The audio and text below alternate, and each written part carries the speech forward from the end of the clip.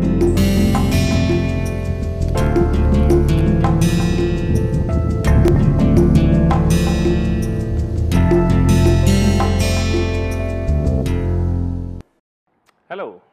welcome to Noise Control and its Management. This is the 7th week of this particular course, and today what we plan to discuss is a continuation of our last week's discussion, which was what makes a microphone a really good microphone, especially from the standpoint of making good scientific measurements which are reliable and credible.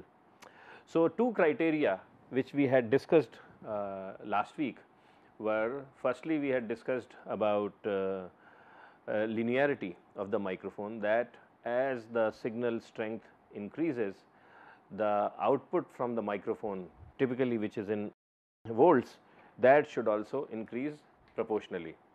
So, that is the implication of the term linearity. And the second parameter which we had said was important was a flat frequency response, that is the ratio of input and output, or the transfer function of the microphone remains same, and it remains a constant flat line for different frequencies.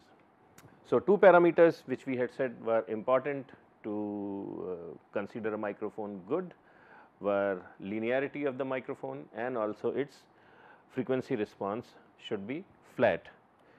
The third and equally important parameter is microphone sensitivity.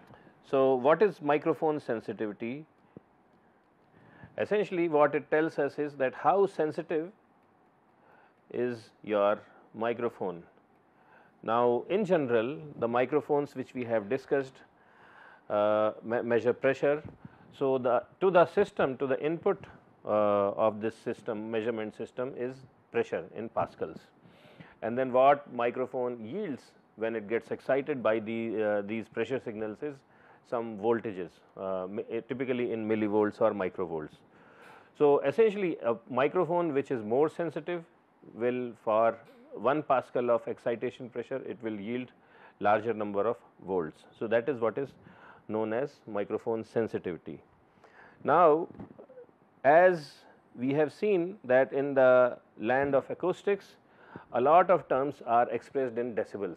So, similarly we also have the unit of microphone sensitivity is specified in terms of decibels. So, that is what we are going to discuss today. So, let us say, so the symbol for microphone sensitivity is LS, okay. S is standing for sensitivity. So, how do we define LS? Equals 20 log of 10 y over y ref. So, we will explain what this expression means. So, LS, which is microphone sensitivity, and this is in decibels. So, it is measured in decibels, that is 20 log 10 of y over y ref. Now, what is y and what is y ref? So, y is it tells us that how many volts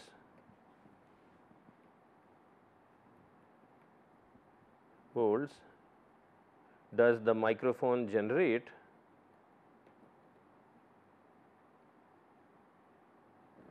when it is subjected to 1 Pascal of pressure. So,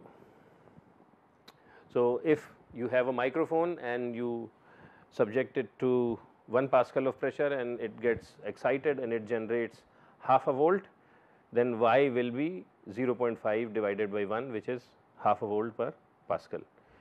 If you subject it to 3 Pascals and it generates 3 volts, then it would be 3 over 3, which is 1 volt per Pascal. So, the units of this are volts per Pascal. And then y ref is the response of a reference microphone.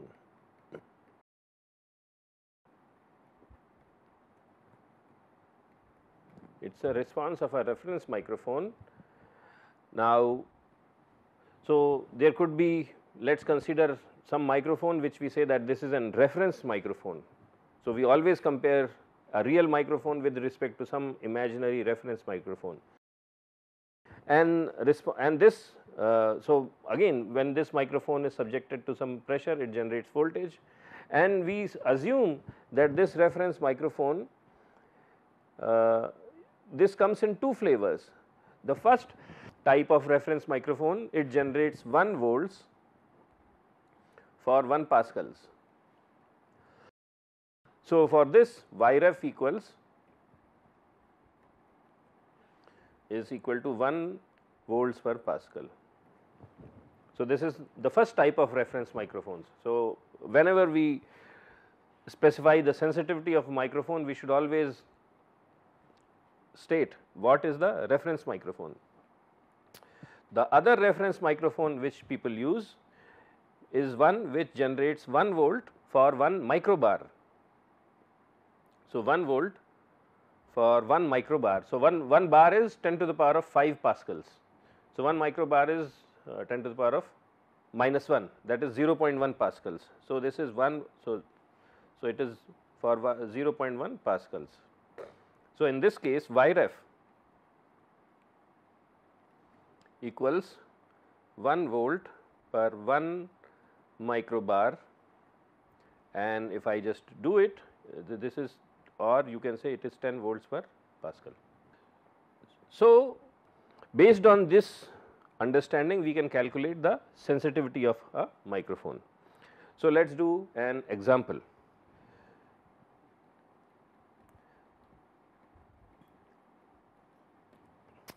So, consider a microphone. A mic has a sensitivity of minus 26 decibels, and whenever we specify the sensitivity, we always specify what is the value of Yref. So, we will say that Yref is equal to 1 volt per Pascal. So, the question is,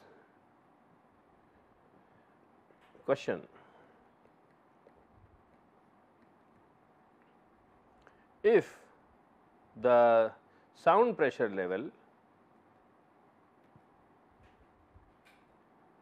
so sound pressure level we designate it as LP. So, LP is 110 decibels, then how many volts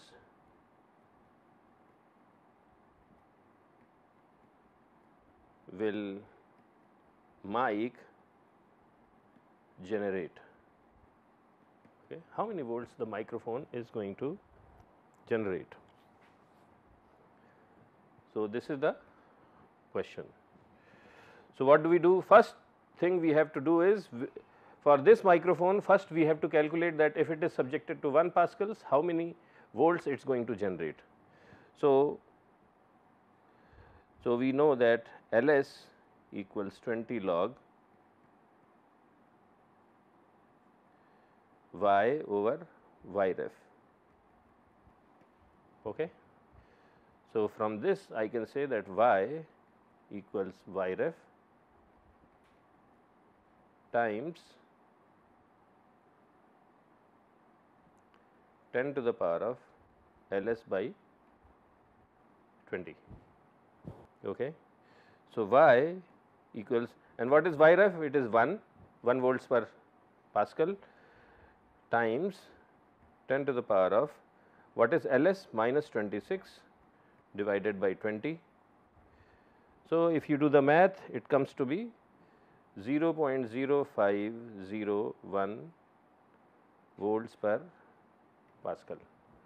So, what this tells us is that this particular microphone, which has a sensitivity of minus 26 decibels, it will generate half a volt of signal for each Pascal of pressure when it is going to be exposed to. So, now what is the question? The question is that if the sound pressure level is 110 decibels, how many volts it is going to generate. So, now we have to figure out how many pascals corresponds to 110 decibels. So, now we calculate pressure.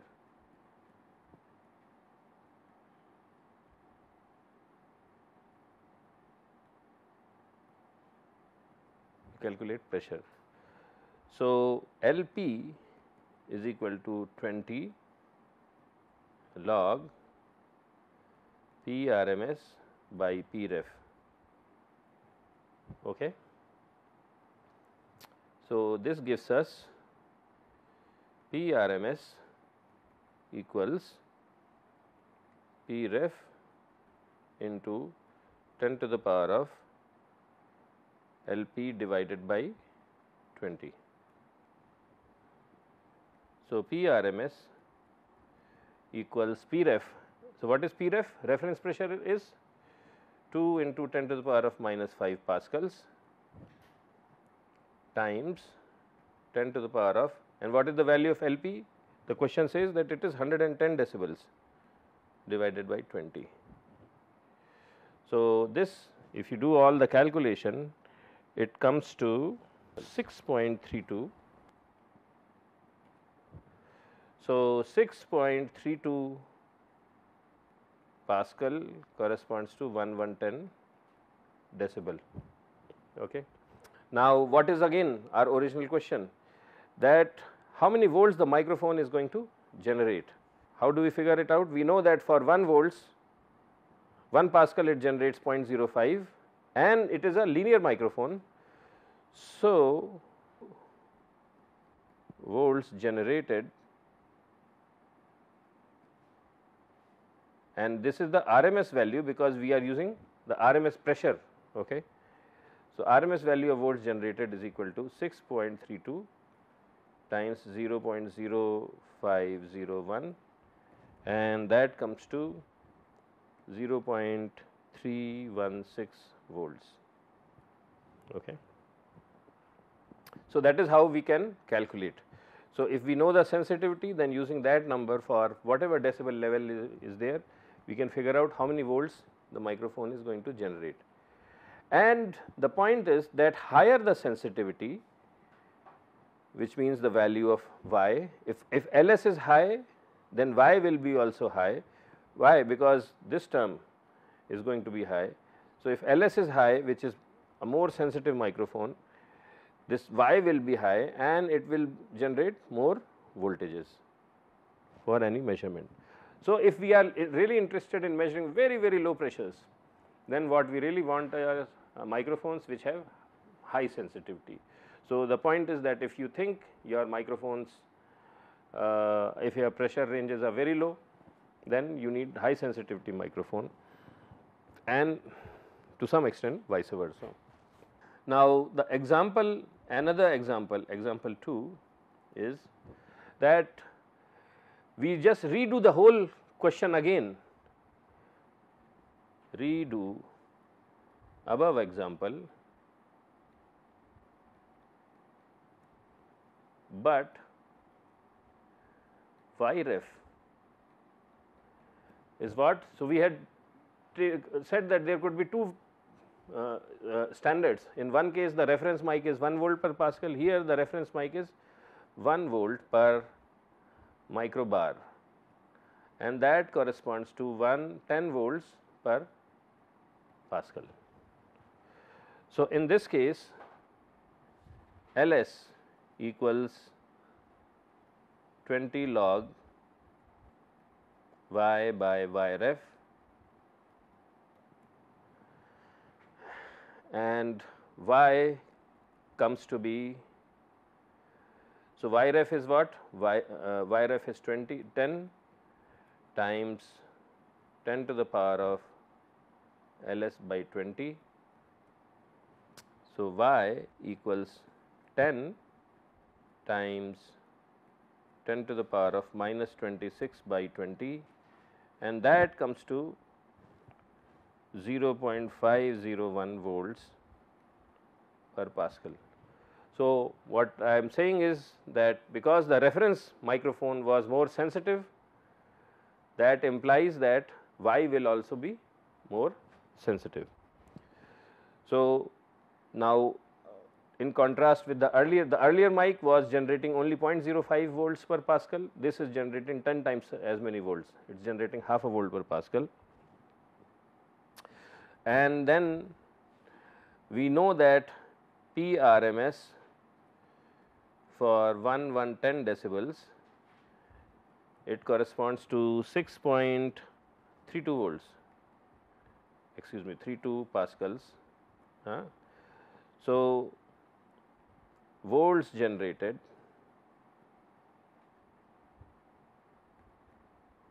by the microphone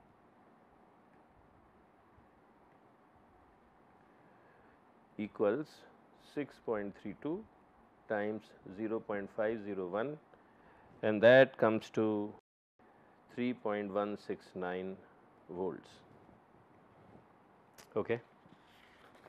So, this is what I wanted to discuss about sensitivity. Now, so these are the three important considerations when we are talking about microphones. The first thing is that we are interested in is its frequency response, the second thing is linearity, and the third thing is sensitivity. And then of course, there are other things also. So, there are some other parameters also which we will talk about. So, important considerations we have discussed are, first one was linearity, second one was frequency response,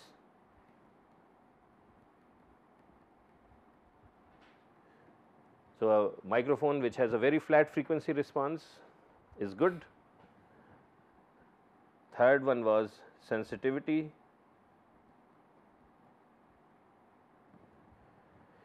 and then there are two more important characteristics. So, the fourth one is transient response.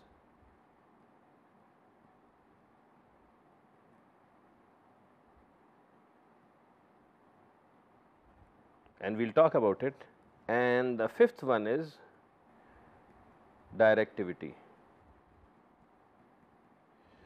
So, these are some of the more important considerations, and then of course, there are other considerations also when we are talking about microphones. So, others are humidity effect, noise, internal noise, and so on and so forth. But these are the 5 important characteristics. So, the next thing we will talk about is transient response.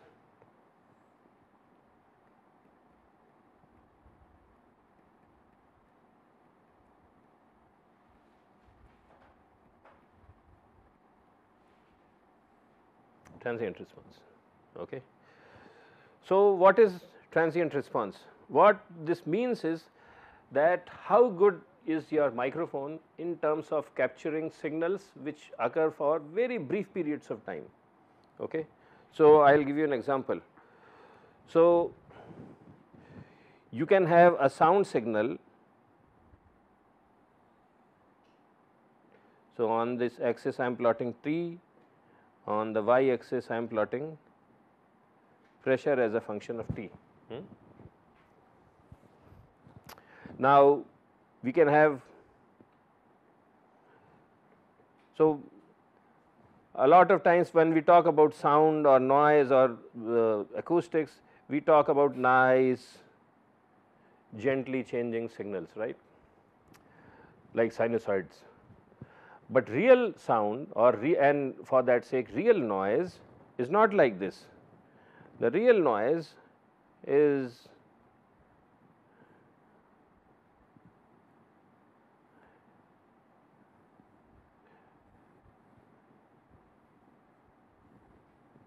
it may go like this. Okay. So, the microphone has to be sensitive, has to be smart enough to capture all these sharp peaks.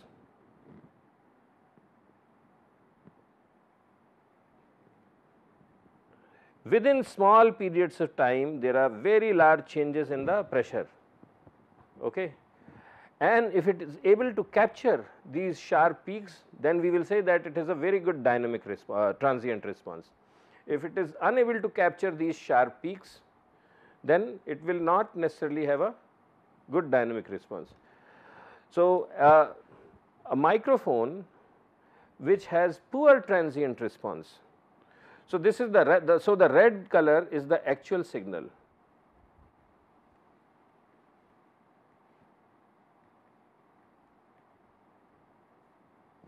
Now, we can capture this signal by using a microphone which has poor transient response and a good transient response.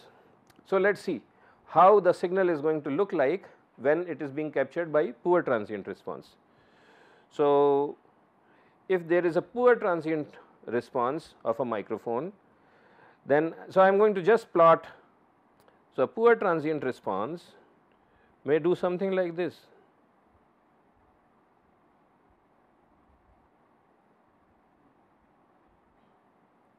You know,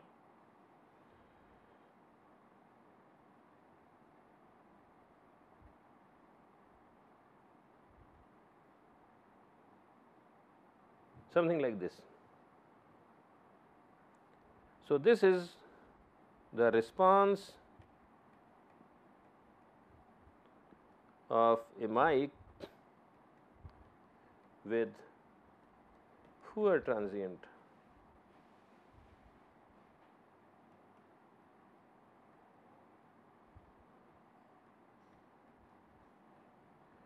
Poor transient response. Okay.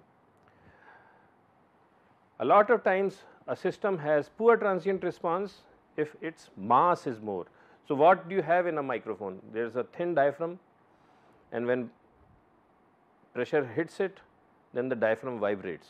Now, if the mass of the system is large, then the system becomes sluggish. So, you know, so it does not get excited very easily, and whatever its motion, it does not go down easily also. So, if there is if the diaphragm is heavy, that is why a lot of these microphones have extremely thin diaphragms. They try to minimize the mass as much as possible. Okay. So, it could be either because of the mass of diaphragm is large, or something accidentally has gotten deposited on the microphone's diaphragm, small amount of water or some dirt or something which has increased its mass, and the transient response becomes bad. So, that is the case, or in some cases even the electronics of the system could be that it filters out all these sharp peaks. So, that also gives you poor transient response. So, the causes for poor transient response could be either mechanical or electronic in nature, electrical in nature. And now, if you have a microphone which has a good transient response, then it will capture these peaks easily. Okay. So, it will go like this, and then it will do all this. So, this green curve is a mic with good transient response.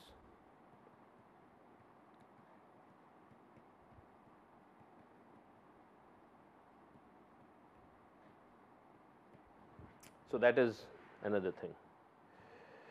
And the last important parameter for a microphone which has to be good is that it should be, I mean, most of the times we are looking for microphones which have a specific directivity response, and in general we want that microphones should be able to capture sound from all the directions. So, they should have they should be less directional in nature. So, that is another thing, but we will talk about this directivity in our next class. But till so far what we have discussed about are 4 important parameters which for good microphones. One is that they should be linear, second is they should have a flat frequency response, third is that they should be highly sensitive, fourth is that their transient response should be nice and good, and the last thing is about directivity, which we will discuss tomorrow. So, with that we conclude for today, and we look forward to meeting you tomorrow. Thank you. Bye.